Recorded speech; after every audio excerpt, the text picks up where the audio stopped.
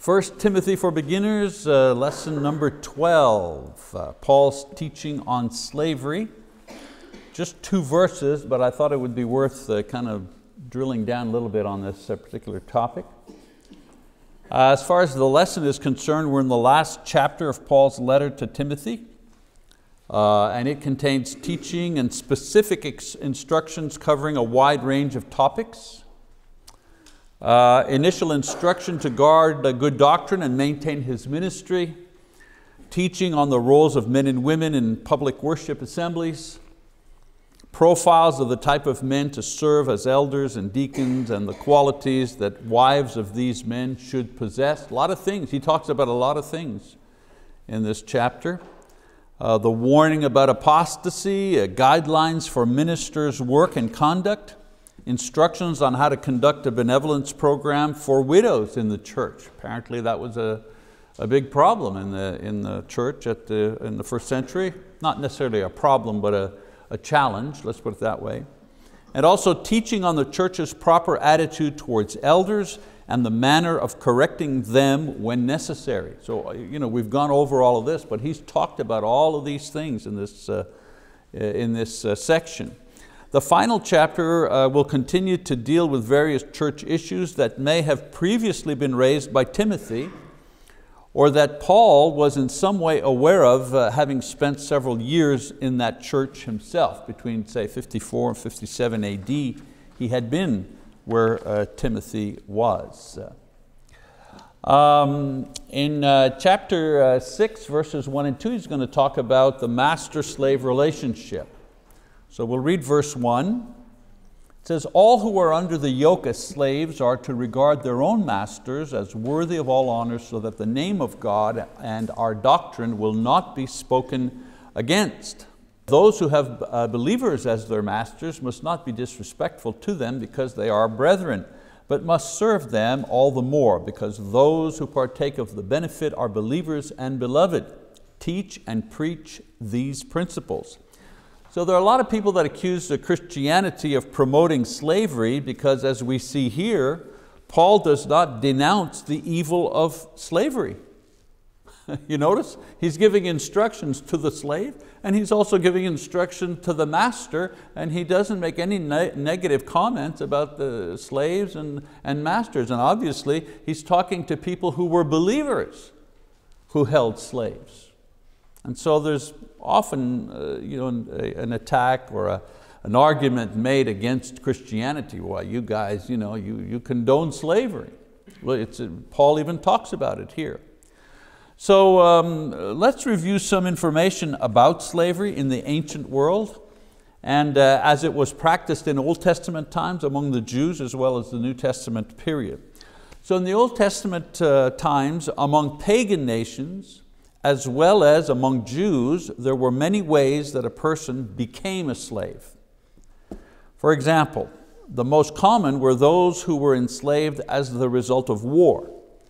The losers of the war became the slaves of the victors. You hear that often, even when David is facing Goliath. What's the deal that Goliath says?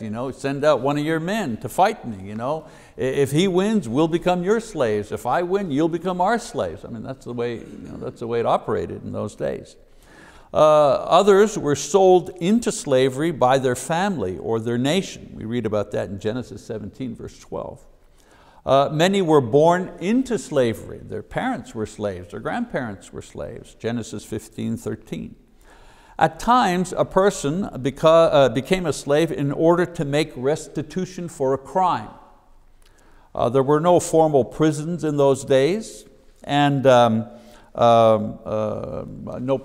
penitentiaries, nothing like that. And so slavery was a form of punishment. Exodus 22, verse 3. Slavery was also the result when someone defrauded on debts. In England, for example, 17th, 18th century, if you couldn't pay your bill, you went to debtor's prison. Kind of the same thing here. There was also self-sale into slavery in order to escape poverty or destitution. And then, of course, kidnapping and piracy were criminal forms of slavery but were not permitted among the Jews. This type of slavery was not permitted, Exodus 21:16. So, when discussing slavery in the Old Testament, you must differentiate between how it was practiced among the pagans and how it was practiced among the Jews. Among the pagans, like the Greeks or the Romans, slavery was commerce, was a business. Slaves in ancient times were not considered human. They were property to be bought and sold. Slavery also existed among the Jews, but was tempered and regulated by law. For example, a Jew could not hold another Jew in permanent slavery because of debt or self-sale. Jewish slaves had to be released at the year of Jubilee and have their property restored to them at the year of Jubilee. So every 6 years there was something called a sabbatical year, like the 7th year was a sabbatical year, where they gave their land a rest, no farming on the land, Leviticus 25 verse 2. And then after 7 cycles of sabbatical years, 7 times 7, 49, on the 50th year they gave back, if you wish, on the 50th year was called the year of Jubilee. They celebrated the year of Jubilee. That term Jubilee comes from the Hebrew word horn, the horn, referring to a ram's horn or a trumpet. Send the news out, the good news, Jubilee. On the year of Jubilee, all debts were forgiven, Jewish slaves were freed, and land that had been sold reverted back to the original owners. It was how they determined the value of land and debts in those days, how close or far the contract was made to the year of Jubilee.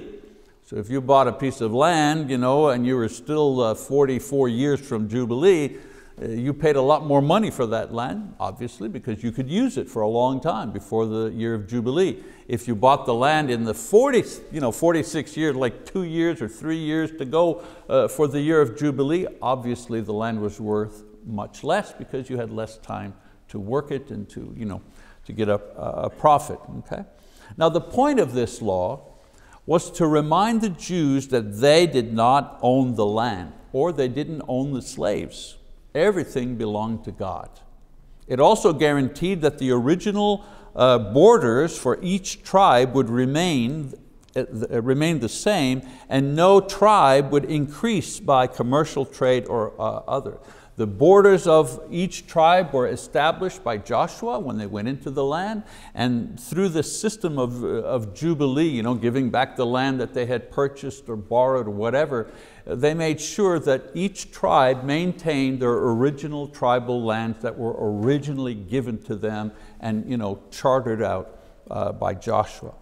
Now, among the Jews, there were also other laws which protected female slaves and families from abuse. Obviously, having female slaves among pagans was a situation ripe for all kinds of abuse.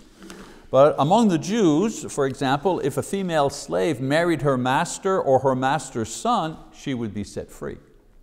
Or if her master did not provide for her or divorced her, she would also then be free. He couldn't marry her and then reject her and divorce her and she still remained his slave. He had to set her free, that was the law, Exodus 21, 7 to 11. Even foreign slaves purchased or captured in war were included in the covenant through circumcision and participation in the festival and feast days, Exodus 12, verse 44. Now, slavery did not exist among the Jews of the Old Testament, but it was not the basis of their, it did exist among the Jews of the Old Testament, but it was not the basis of their economy or their military.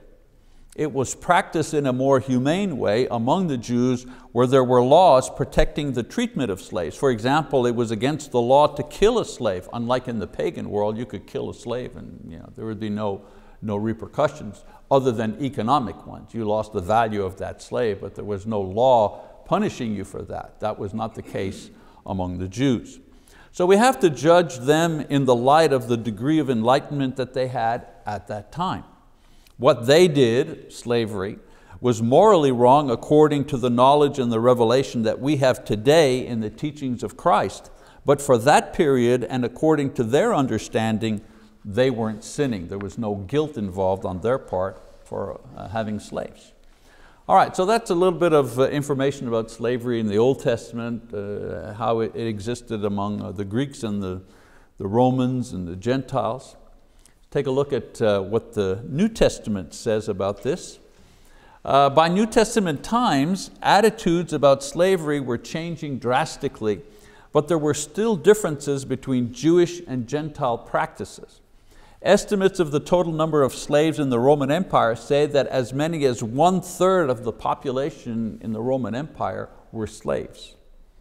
Now we have to be careful in the way we see the slavery of that time.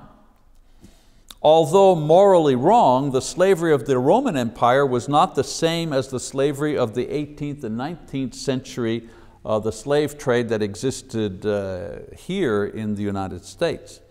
The United States, the American slave, if you wish, was the economic backbone of the southern states at that time. They didn't want to give up slavery, not so much as a moral issue during the Civil War, it was economic. It would destroy their economic system as it existed at that time.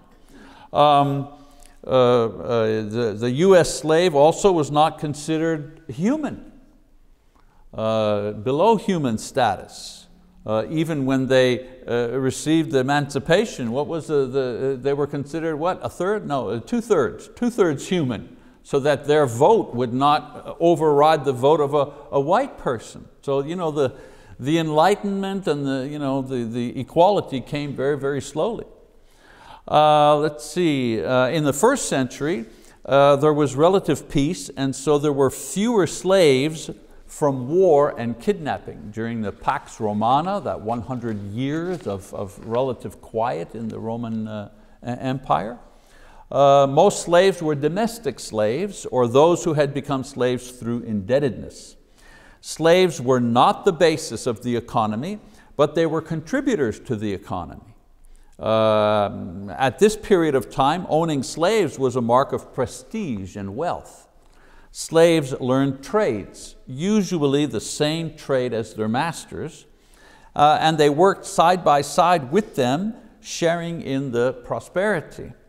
There was a hierarchy of slaves according to experience and training, and some were responsible for managing other slaves, even running their own businesses under their master's patronage. So it was a much different system than we read about the slavery in this country several hundred years ago. Now in the Roman Empire, there was a movement towards granting more slaves their freedom. Manumission it was called. Paul the Apostle said he had been born a free man. This was a gift that Rome had bestowed on the province of Cilicia and the major city of Tarsus by Pompey in 64 BC. It was given probably for cooperation of the people with the government. I think the deal was, if you save us the war and the trouble of going in and conquering you and submitting you, if you save us that trouble and come into our orbit of power and pay taxes to us and save us the trouble of a war, we will grant you Roman citizenship. So they made the deal, and so the people of that province, Cilicia, specifically the town of Tarsus, where Paul the Apostle was born. That's why Paul said, he's a free man, he was a Roman citizen. How did he get it? Well, he got it because he was a citizen of Tarsus when Tarsus received that privilege. Records of the time show that society was slowly recognizing that slavery was not a good economic and social model, and this pushed a trend to allow freedom to more and more slaves. As a matter of fact, the Roman government had to put limits on how rapidly foreign slaves were freed into Roman society for fear of diluting the citizenry class of Rome. They were afraid of an economic breakdown if too many slaves became citizens at the same time. They had to do it, it upended the social norms too quickly. They had to go more slowly. So let's look at slavery in the first century, this time a little more focused, zoom in a little bit, in the first century church, because we know it existed, right? None of the apostles were slaves, we know that, or had slaves. The most common form of slavery in Judah at the time were household slaves. Note that Jesus acknowledges but does not condemn the existence of this system in many of His teachings and parables. Isn't that amazing? You have Jesus Himself. I mean, if there was anyone who could speak to that issue, it was Him, and yet no, nothing. We have nothing in the New Testament about Him specifically speaking about the evil of slavery. It was a social reality in that time, but it did not cause social unrest. We need to remember that. Okay. It was part of the system that no one questioned because the people did not have the, quote, Western mindset that we have inherited over 2 millennia of social change and progress. You can't transfer our mindset today to the mindset of a first century Christian about this issue. I mean, we've gone through too many things, too many changes. We've inherited so many ideas from so many people that they did not have at that time. Once the gospel was preached to the Gentiles, there were established at first mixed churches with Jews and Gentiles, but then mixed churches with slave and free, even masters and slaves within the same household were part of the same congregation. What about the jailer's household? The jailer in Philippi where Paul was imprisoned, and there was the earthquake, and he was going to kill himself because he thought all his prisoners had run away. And Paul tells him, no, don't do that, and he asked, what do I need to do to be saved? And Paul preaches the gospel, and what does he say? He baptized him and his household. What are his household? Well, the slaves in his household, his family, his wife, his children, but the slaves included in that group. What about Lydia's household? Who are those people, Lydia's household? Well, they included slaves. So now that the gospel was brought to the Jews and Gentiles, also to the slaves and those who were free, the question arises, why wasn't slavery expressly denounced by the apostles? Why didn't they do it? A couple of reasons. Number one, as a social system, it was already passing away. It was already on its way out. Paul teaches from a positive perspective, encouraging how slaves and masters should relate to one another to promote peace and harmony. He talks about it in 1 Corinthians 7, Ephesians 6, Colossians 3. Apostles were sent to preach the gospel of salvation to all people, slave and free, not to promote social reform for a system that was already in decline. That was not their message. That was not their plan. That was not their mission. Had they done that, had they taken up the mantle of free the slaves and started some kind of social revolution, they would have never had the opportunity to preach the gospel. They might have been able to preach it to those who were slaves, but they surely would not have been able to preach it to those who were free, to the masters. Secondly, this is very pragmatic, there was nothing to replace it. I mean, what are they going to replace it with? At the time, there was no great middle class to absorb newly freed slaves with jobs, money, land, opportunity, training. I believe, and forgive me, I'm not a student of American history. When I grew up, obviously in Canada, we studied Canadian history. But I know enough about this issue here that apparently many slaves, when the emancipation occurred, many slaves chose to stay where they were. Again, it was purely a pragmatic decision. Okay, I'm free. Where do I go? What do I do? I have no money to buy a house. I have no, you know what I'm saying? The freedom was marvelous, but society had not caught up to the concept yet. Well, it was kind of the same idea here. There was nothing to replace it. This system, although not morally ideal, did provide stability for the poor, as well as social peace. In Philemon, verse 16, Paul sends a runaway slave that he had converted. He sends this runaway slave back to his master, but he doesn't demand that he be set free, he doesn't demand it. Without money or family, he would have to enslave himself all over again to somebody else in order to survive. Now he does, he asks it as a favor to himself, of course. But his arguments are about interpersonal love and what is the right thing to do. He's not preaching about changing the whole, he's not preaching about changing the whole society.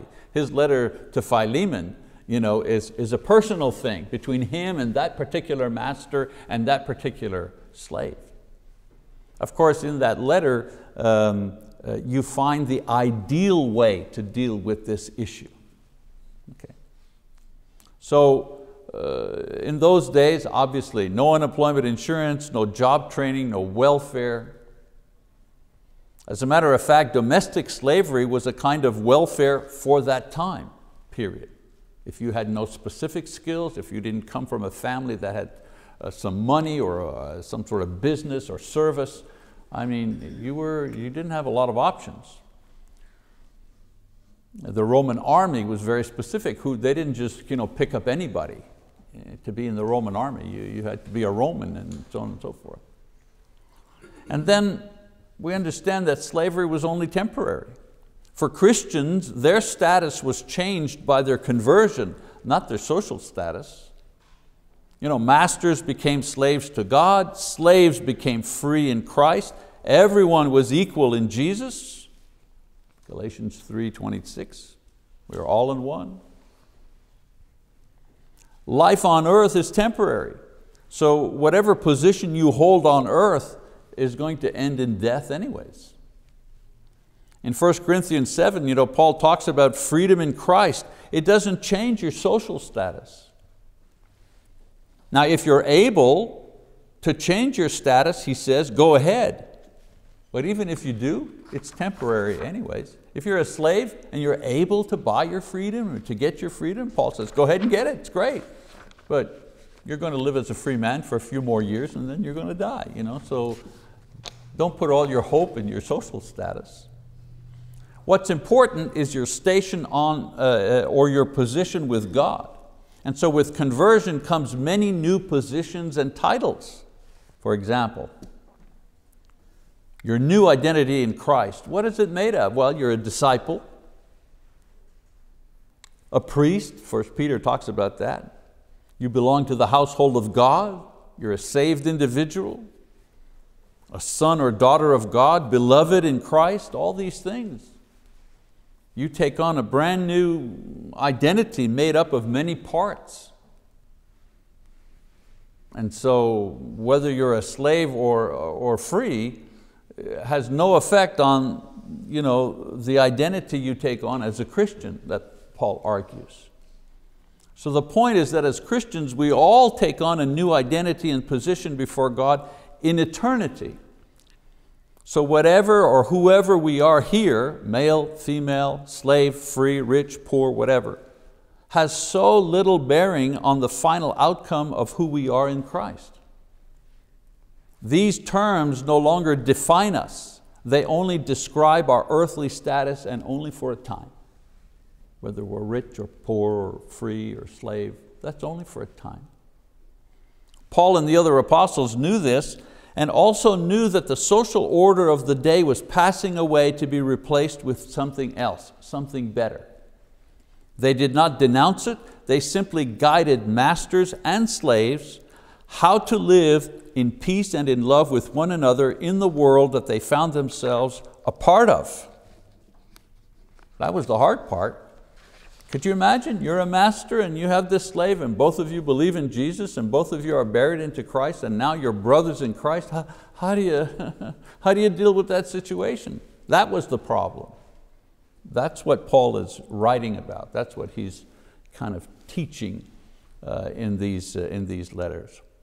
And so the role of apostles and preachers in the church is not to dismantle the existing world order, whatever it is. Whether the world order is totalitarianism or communism or capitalism or multiculturalism, those are the things that human beings figure out. Those are not the things that we promote. We're here to promote the kingdom of God on earth. That's the only system that we're here to promote.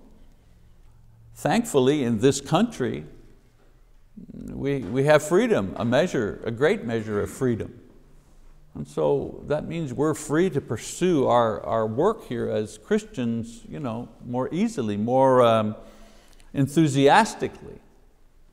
Someone said to me once, yeah, well, what would happen? Boy, the socialists take over and then we're under communism and it's Big Brother and everybody's controlling. What would you do? And I said, well, I'd do the same thing I'm doing now. I'd have more trouble doing it. I might get shot because of it, but it would not change my job description in any way. And it wouldn't change your, quote, spiritual job description in any way either. Our task is to build the kingdom of God within whatever world order we find ourselves in. That's our task. We witness to the existing world that there is an unseen world that is coming and everyone needs to be prepared for that unseen world. In the end, the heavens and earth and all that is in it will be destroyed anyway. 2 Peter chapter 3, verse 10.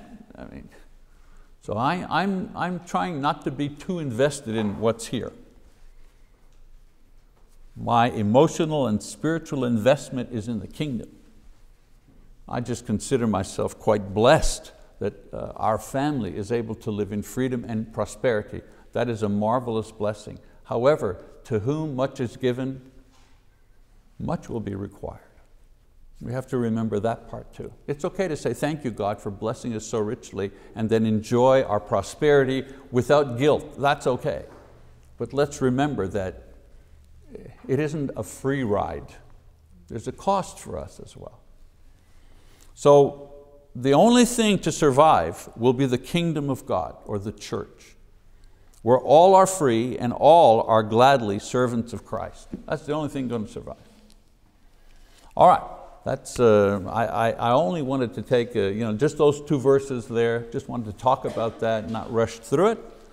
We'll continue, what are we in, 12? We got one more lesson to wrap up this class. Thank you for your attention.